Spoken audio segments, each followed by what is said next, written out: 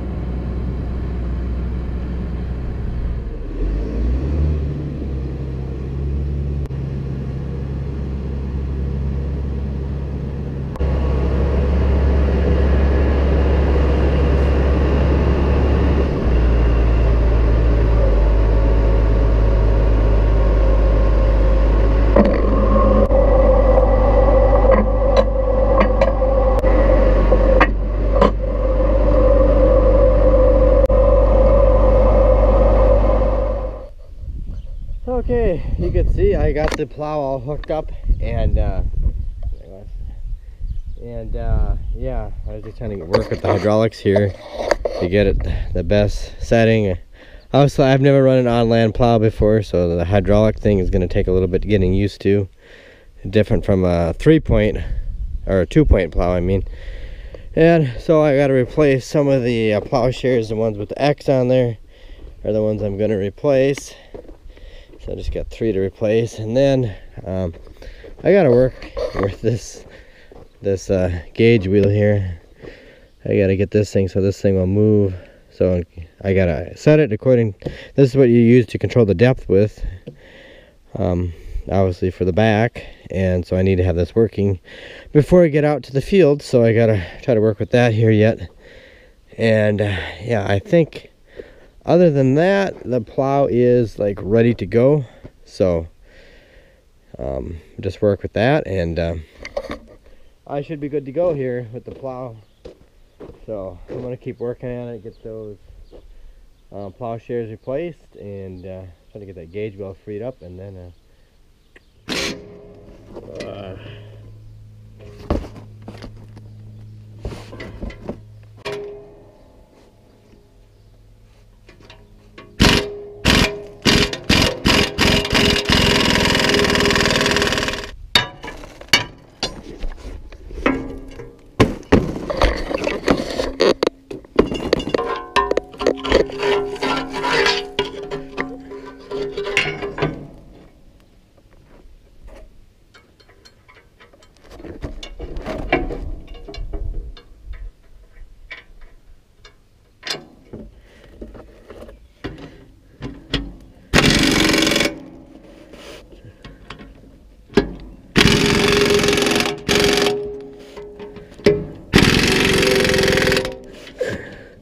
okay, I got the plow all ready to go.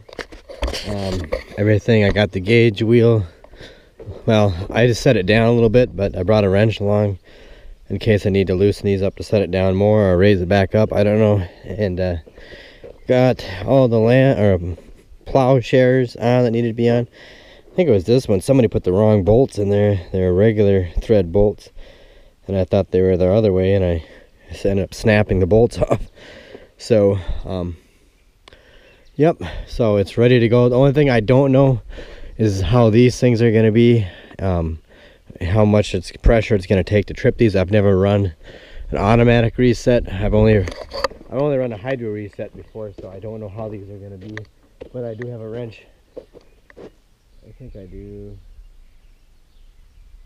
I might have to get a wrench. I should bring a wrench along, tighten those up just in case they're too sensitive or whatever. So other than that, I think I'm gonna go out, give it a try and see what happens. I gotta measure out my land, strike out a land out there, gotta measure it out, and see how it goes.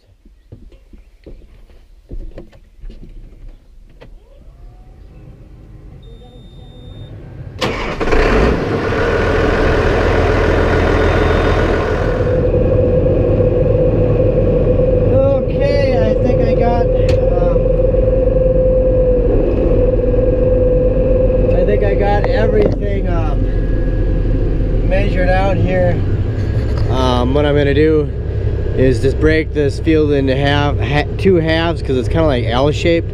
So I'm gonna do one side separate. So I found the middle of this one, the longest section, and so that's what I'm gonna do here first.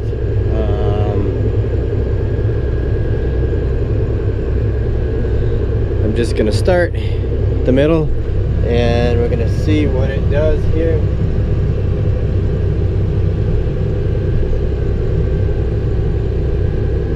And actually I might just follow that tire track that my brother made with the GPS. So yeah, excuse the creaky noise here. I gotta set my camera. I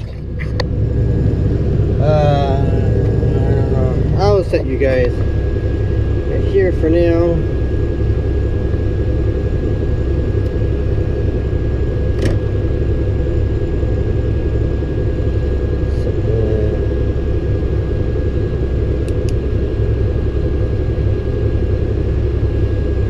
Okay, let's see what this thing does. It's the first time using this thing, so so I don't know how it's gonna work here, guys. We'll start out slow.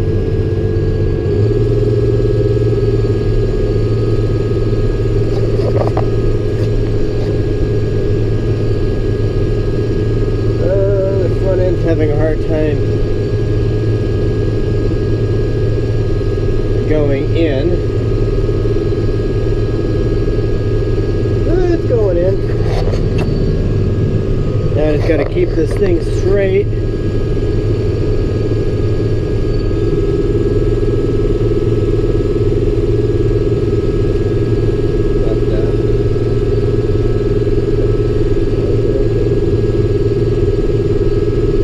That doesn't look like it's doing too bad of a job. It looks like it's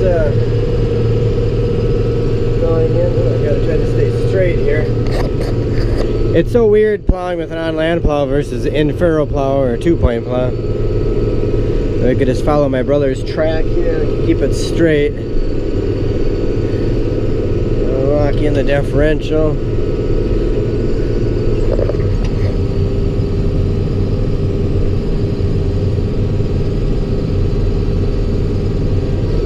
Oh, let's see, I better stop here.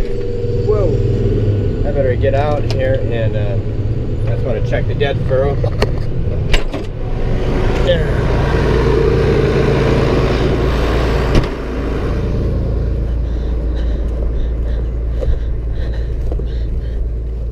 See how deep it is. I don't know. I don't know if a guy could go deeper or not, but it ain't too bad. It's really doing a nice job though, turning this thing over. Yeah, I don't know, I might set the gauge wheel up a little bit more. I don't know. I'm gonna do a round here and see was that wheel, once that's down in the dead furrow, then that might make a difference too, but it's not too bad. So anyways, guys, looks like so far it's working good, so I'm gonna take off. Maybe later on I'll get some other shots, put the camera on the plow and get some better shots. We'll see.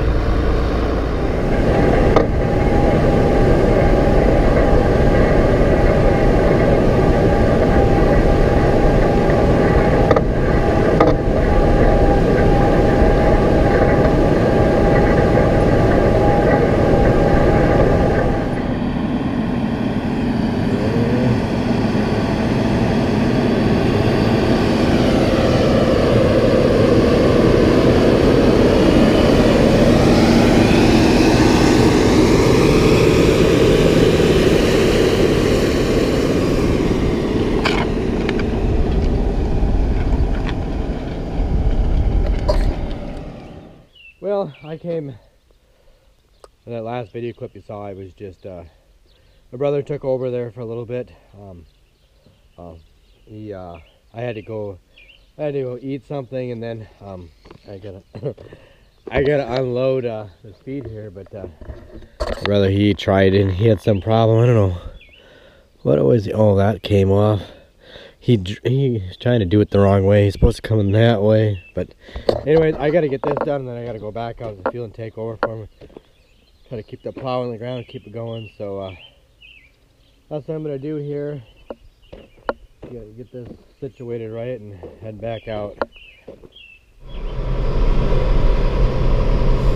Okay, I'm headed out to the field to take back over for my brother.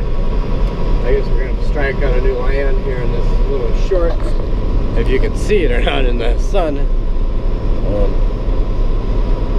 Strike out a new land, so yeah, I'm going to take over my brother a little bit, and look at that, I got Sylvester. Sylvester likes tractor rides. If you didn't know that, she likes tractor rides. Well, climbs right up into the cab, likes to ride along. Okay, where is my brother? He must be at the other end of the field.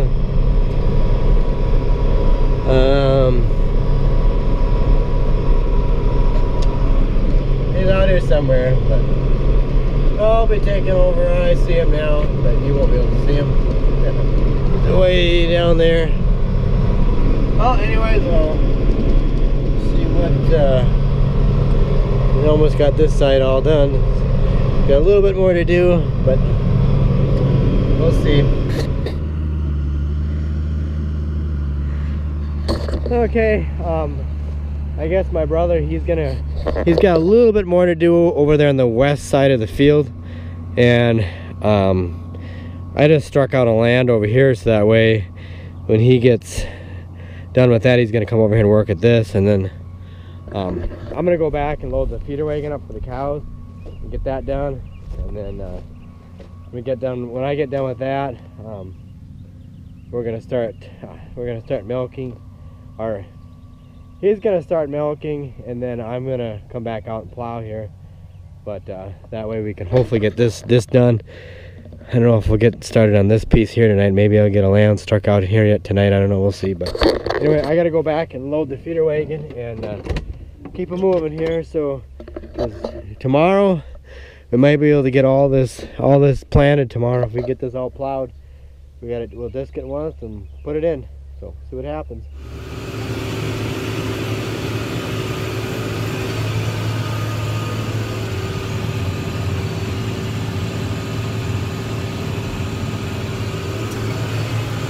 Okay guys, I just struck out another land. This other piece, this piece is running east and west.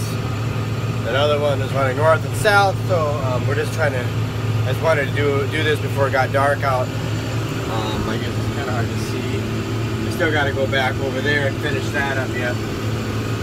And but yeah, we just wanted to get this one piece here. Run east and west. Get it started so that way before it gets dark. But as soon as I get done with this, I'm gonna making this path. I'm gonna run over there and finish that up over there. So, so far the plow's doing a really good job. I really like how the plow's turning things over. The tractor seems to be handling it okay. I definitely don't think it would handle 7 bottoms, at least on hay ground. Maybe like in corn stubble or oats or wheat stubble would be fine, but hay ground is more compact, so making hay over 3 or 4 years or whatever, so yeah. So anyways, I'm getting close to the end, so I'll get back with you here later.